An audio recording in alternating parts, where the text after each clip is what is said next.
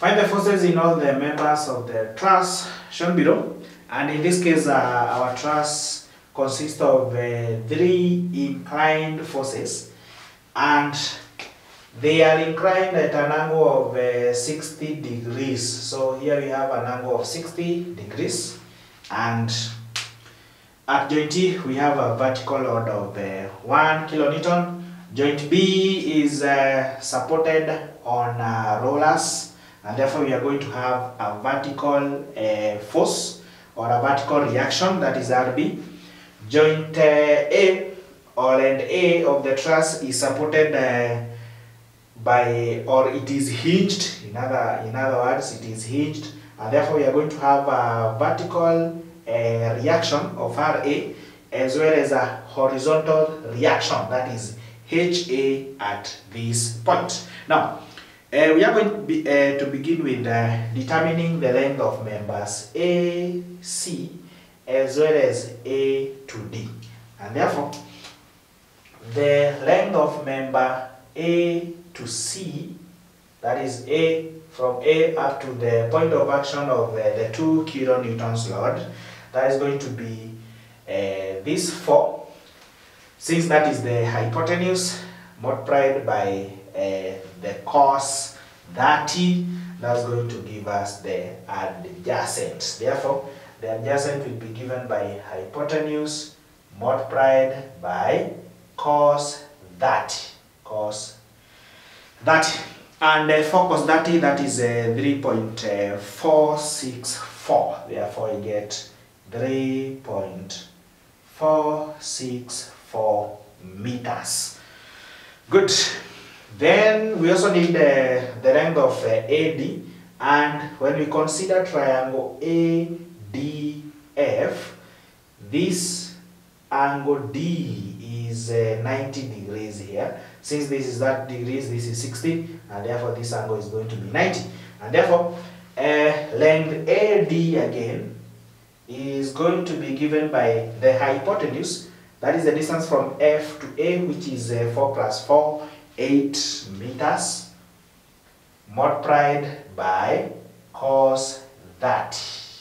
Multiplied by cos 30, and that's going to be 6.928. Therefore, you have 6.928 meters. Now, after getting the lengths of those two members, we are going to determine the reactions at B as well as the reaction at A. And in this case, we are going to take moments about point A. Therefore, we go to reaction. Let me write in short, reaction calculations. Reaction calculations. And in this case, we are going to take moments, taking moments about point A. Take moments about A. And we are going to have the following. Remember, the sum of clockwise moments must be equal to the sum of anti-clockwise moments. Now, one of the anti-clockwise moments that we have is RB times the distance from B to A, which is 12 meters, that is 4 times 3. And therefore, RB multiplied by 12 is going to be equal to 2 multiplied by the distance from C to A. Then we are going to have this 1 multiplied by the distance from D to A, and then we have this one E multiplied by the distance, that is this one multiplied by the distance from E to A.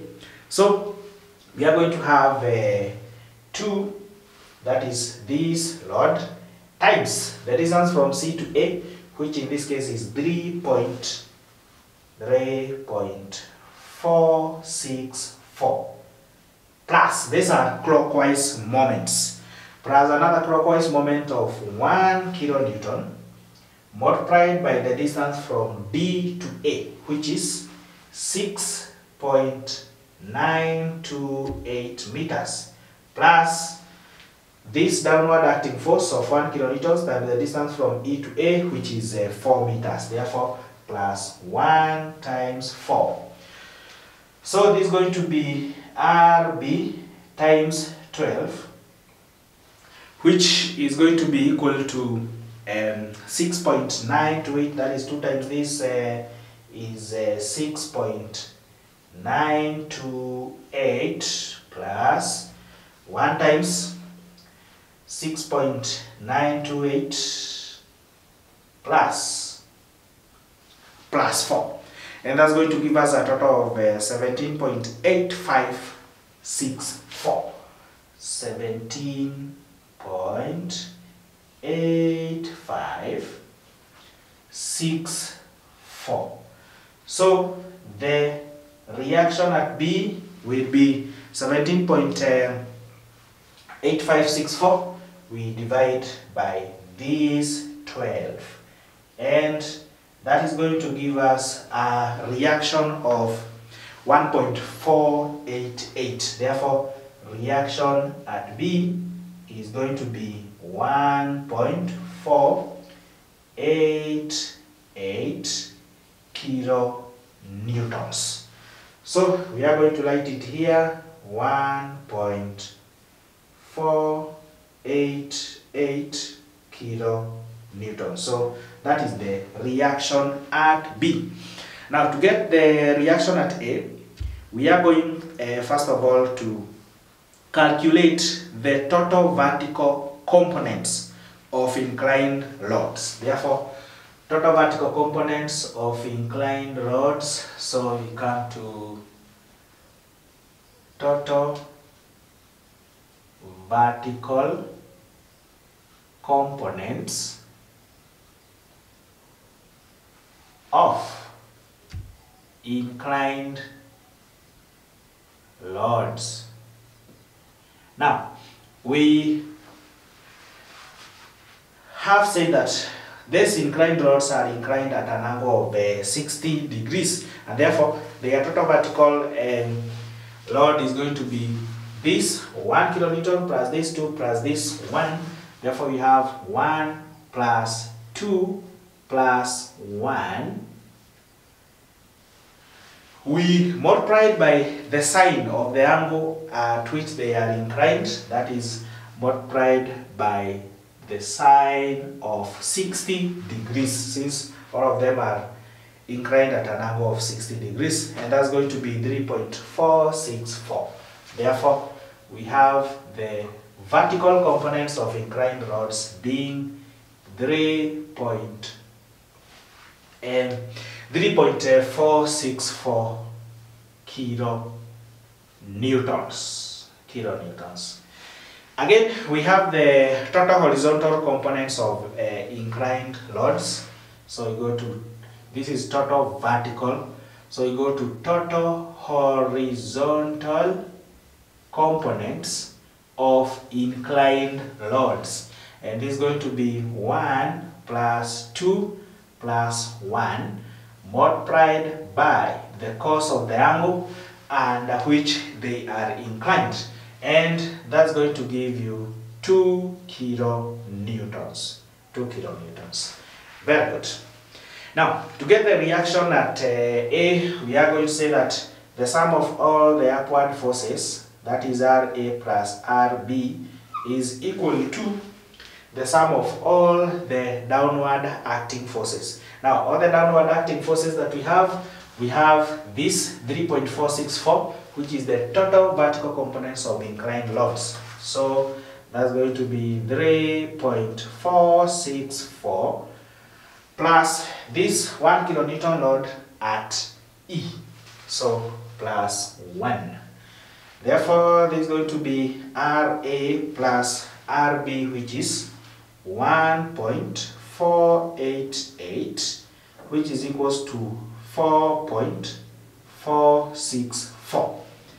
The reaction at A, therefore, is going to be given by 4.464 minus 1.488, and That is going to give us 2.976. Therefore, reaction at A is equals to 2.976 kilonewtons.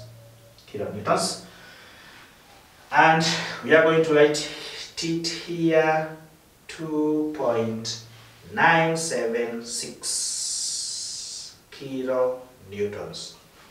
Now, to get this horizontal reaction, it is that one, the horizontal components of inclined loads. Therefore, the horizontal reaction here is 2 kilonewtons. So that is the horizontal reaction. Good. So, ladies and gentlemen, after determining the values of the reactions at A, reaction at B, and horizontal reaction at A, the next thing will be equilibrium of various joints. Equilibrium of various joints. And in this case, we are going to begin with the joint A. So I'm going to write there joint A. And this how it looks like. And this the member that it has. We have a load of 2 kilonewtons there. We have a member on this end. And we have a reaction at A. That this is an external load of 2 kilonewtons. This is joint C. This is joint E. This is a reaction at A, which is 2.976 kilonewtons. 2.976 kilonewtons. That is joint A. We have a lot of 1 kilonewton at that point.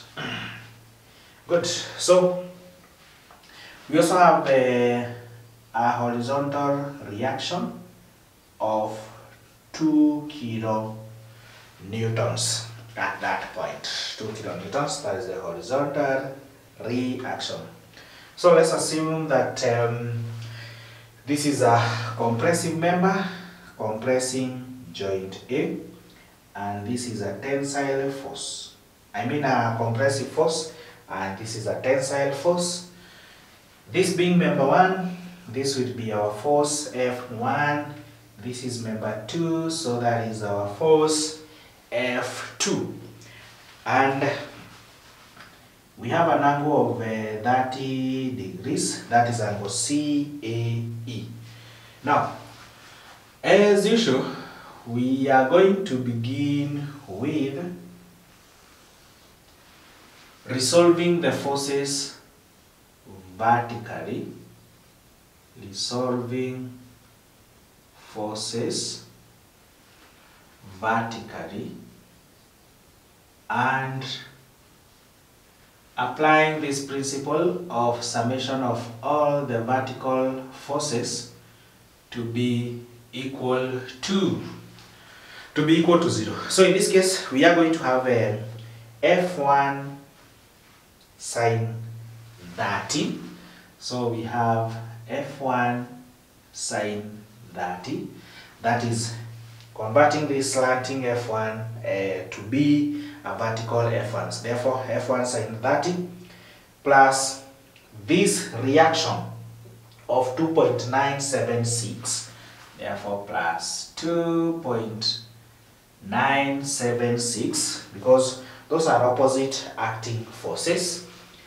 That force will be equal to 1 multiplied by sine 30 degrees. Sine 60 degrees, sorry, not sine 30, because this is an angle of 60 degrees that we have here. So F1 sine 30 plus the reaction at A, which is 2.976, is equals to 1 multiplied by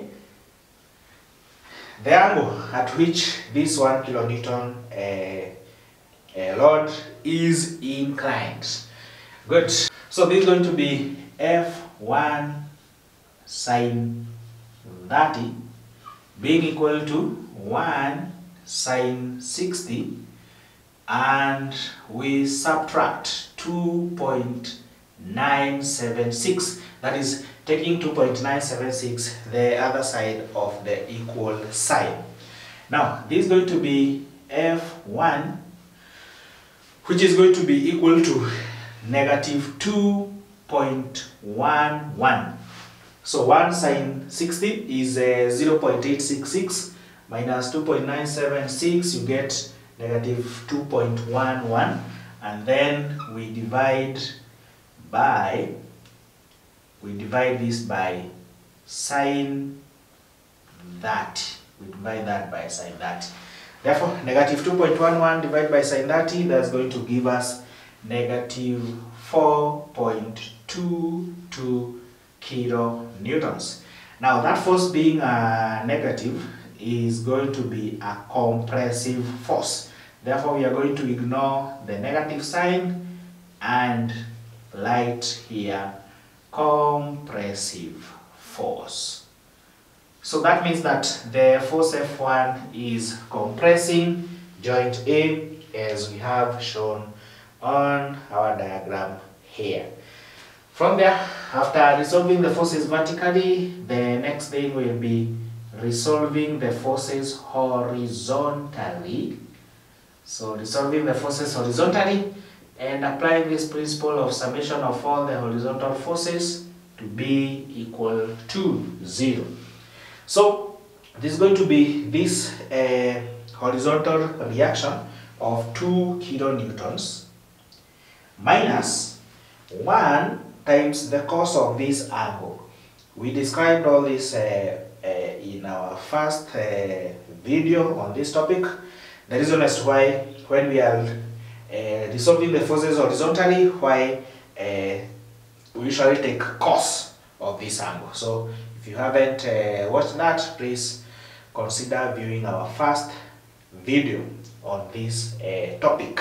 So that's going to be 2 minus 1, that is this lot, times the cos of this angle, that is cos 60. So 1 cos 60, which is going to be equal to F1 cos 30, F1 cos 30 plus F2. F1 cos 30 plus F2. So that is what we are going to have. So this is going to be 2 minus 1 cos 60, that is 0.5. Therefore, 0.5 is equals, we have the value of F1, which is negative 4.22 multiplied by cos 30 plus F2. 2 minus 0.5, that is 1.5, plus we bring this negative 4.22 cos 30 this side of the equal sign, and that's going to be 3.6546. 3.6546. So 3.6546, that is 4.22 cos 30, and that's going to give us the force F2. Therefore, F2 will be given by 1.5 plus 3.6546, which is 5.15 kilonewtons.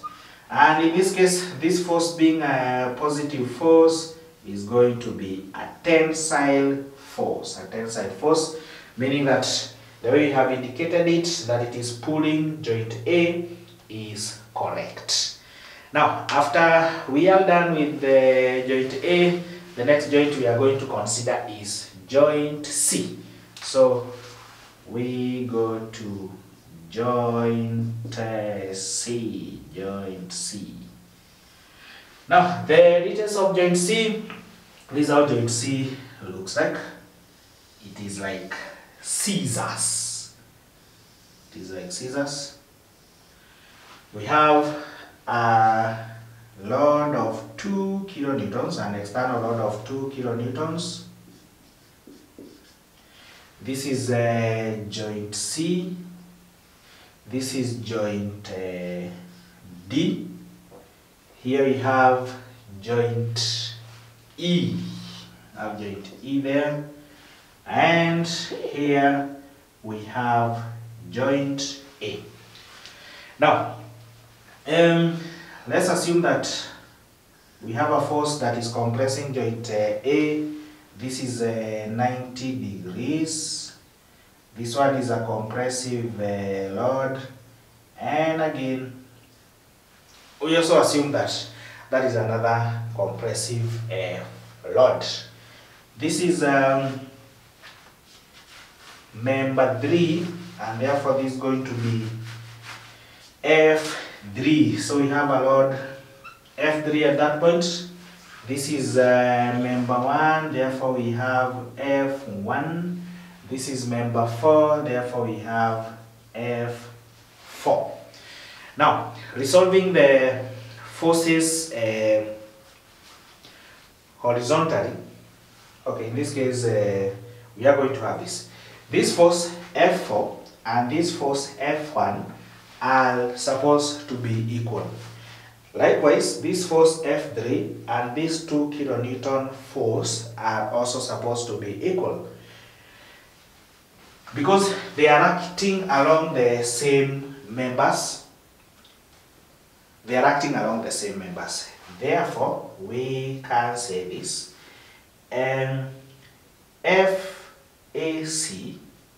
FAC is equal to FDC, which is equal to F4, the force which is equal to F1. The force F1 is 4.22 kilonewtons. Therefore, that's going to be 4.22 kilonewtons, which is a compressive force.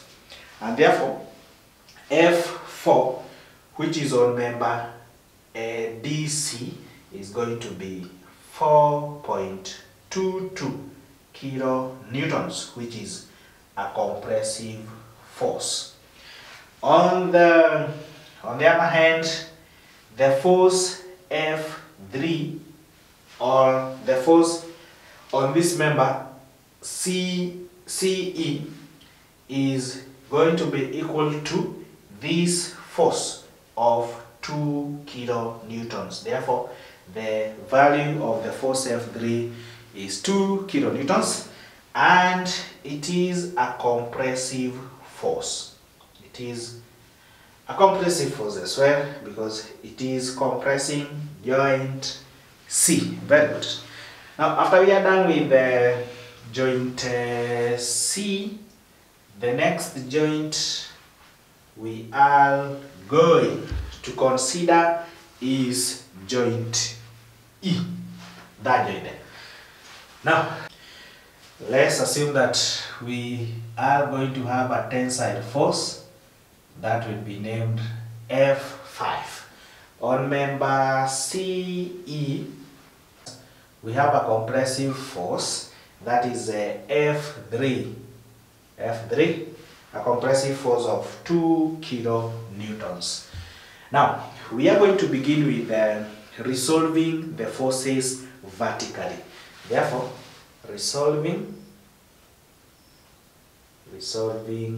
forces vertically,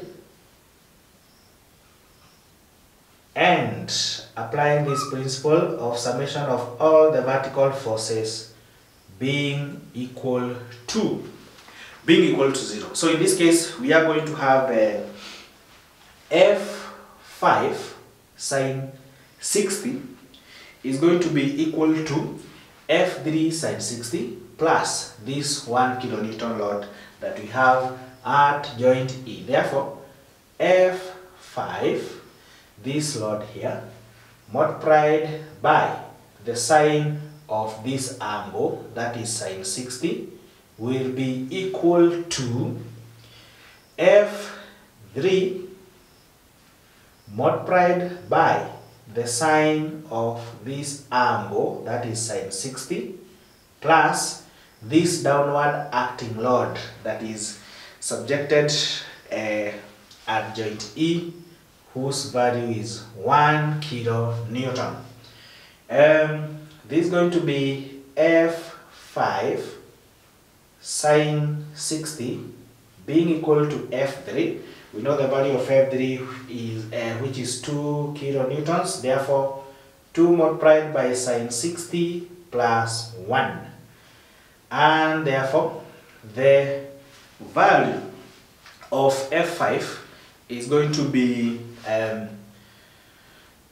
2 multiplied by sine 60, that is 1.732 1.732 plus 1 divided by sine 60, and therefore that is 2.732 divided by sine 60, which is 3.155, and therefore F5 is 3.155 kilonewtons.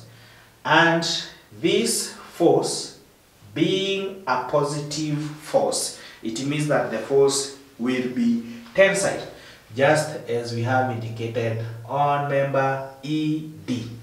So we have F5 being 3.155 kilonewtons, which in this case is a tensile force.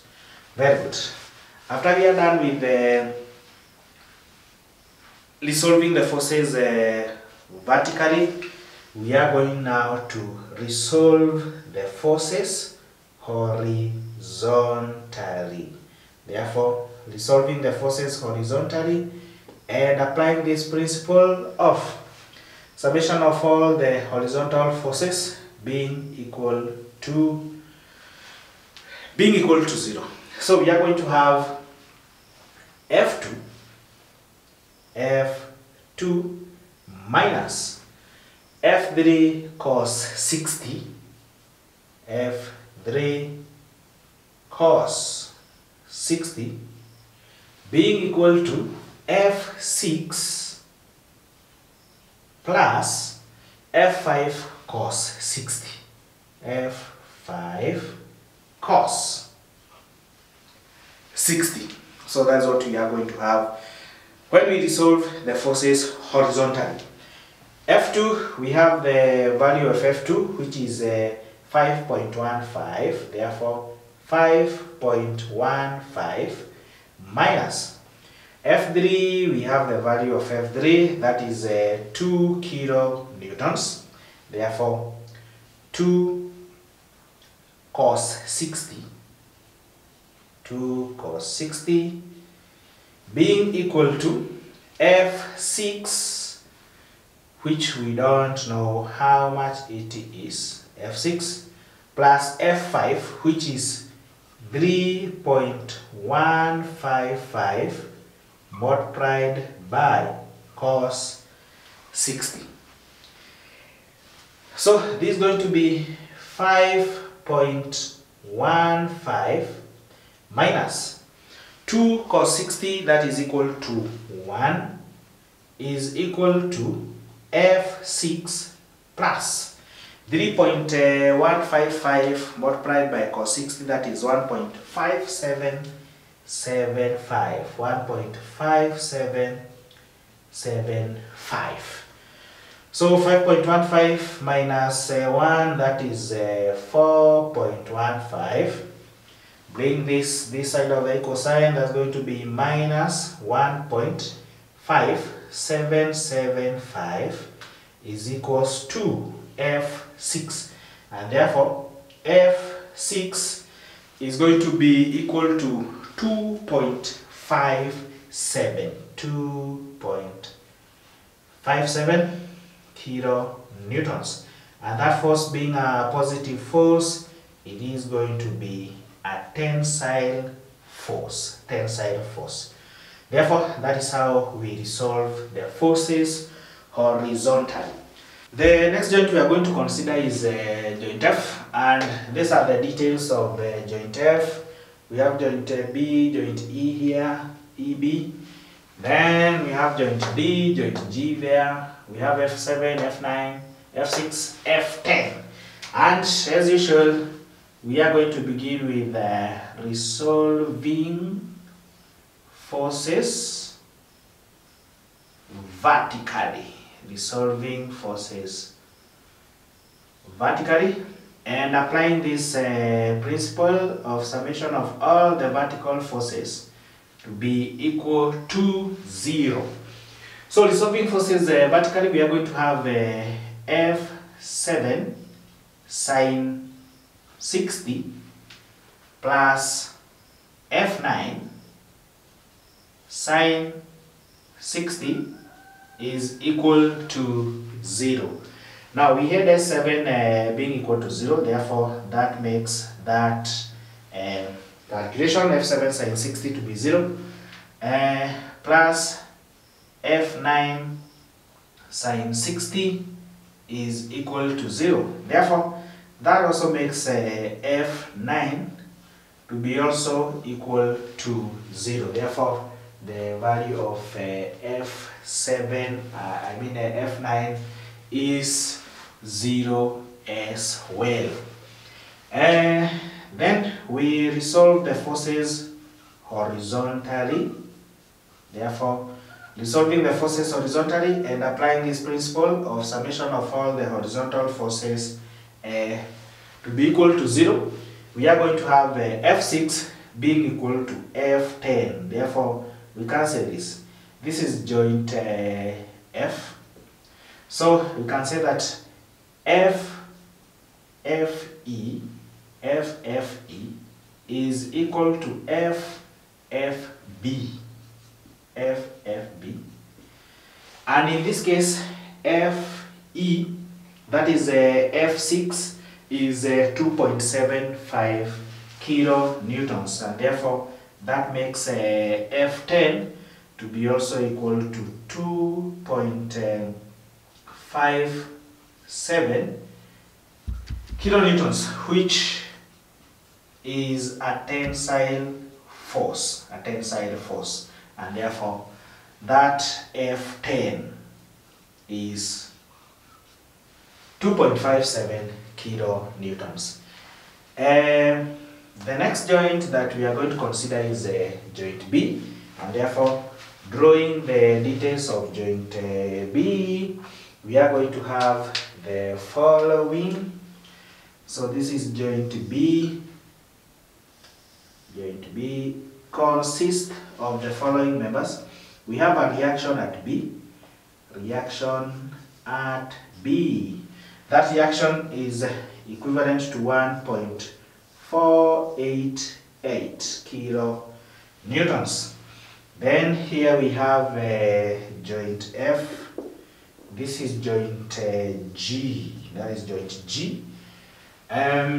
We have F11. Let's assume that that is a compressive force. So we have F11 there. Here we have a tensile force. That is F10. We have F10 there, whose value is 2.57 kilonewtons. Then this angle is 30 degrees. That angle is 30 degrees.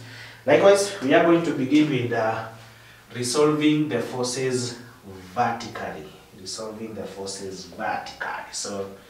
we begin with resolving forces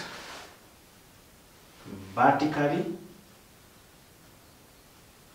and applying this principle of summation of all the vertical forces to be equal to 0. So resolving the forces vertically, we are going to have F11 sine 30 F11 multiplied by sine 30 plus the reaction at B, which is 1.488, therefore plus 1.488 is equal to 0. So this is going to be F1 being equal to, take 1.488 the other side of the equal sign, that's going to be negative 1.488. We divide this by sine 30, divide that by sine 30, and this is going to give us negative 2.976 kilonewton, and therefore F11 being a negative force means that that force is compressive, and therefore our assumption of a compressive F11 is true. Therefore that is 2.976 kilonewtons, which in this case is a compressive force. So that is the value of F11, and therefore, ladies and gentlemen, I now believe that we have the values of all the loads on this truss that we have here, and we are grateful for watching our video. Please, if you have liked it, remember to subscribe, hit the notification bell so that whenever we upload a new structural engineering video, you'll be the first person to be notified. Let's meet in yet another episode. Thank you.